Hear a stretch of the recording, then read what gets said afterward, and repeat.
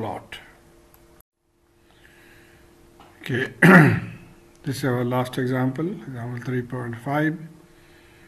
In this case, the signal is defined as its value 1 for mod of t less than t1, that means t plus or t minus less than t1, which has been plotted here. You can see the value is 1 for t minus and for t plus, and the range is capital T1 and capital T minus 1, and at all other places, that is from T1 to T over 2 minus or T over 2 plus, again it has been shown by mod, the value is 0. So this is defining one cycle, one time period, one cycle or one time period of a periodic signal.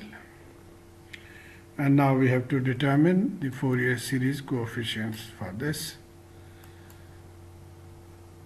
So this is the time period t. The signal is periodic with a fundamental period of t, and the fundamental frequency omega naught is 2 pi over t. So this we know, all periodic signals omega naught is 2 pi over t. Now we learned that there are two approaches to find AK. One was that we write in the form of a summation and then we take the coefficient AK, and the other is that we take the integral form. The last two problems we followed this technique, but here it is not easy to find this or use this formula, so we'll use the integration method to find AK. Okay, so AK is 1 over t integral t xt e minus jk omega naught t dt. And now what is t? Time period. Okay, so we are using this formula to determine the coefficient, and this is the complete picture of the periodic function. The time period is from t over 2 minus to t over 2 plus. So this is the limit that we'll select, and the magnitude is 1. Now for k is equal to 0, so if you put k is equal to 0, this term becomes 1. So it is only integral of xt. So integral of xt is 1. Therefore, our integral becomes integral of 1 dt from these two time limits. Now if you look at the picture carefully, there is no signal between minus t over 2 to minus t1. Similarly, no signal between t1 and plus t over 2. So we can only set our limit from minus t1 to plus t1 because the signal is present here. So we modify the integral minus t1 to plus t1, and then we integrate, so it becomes t.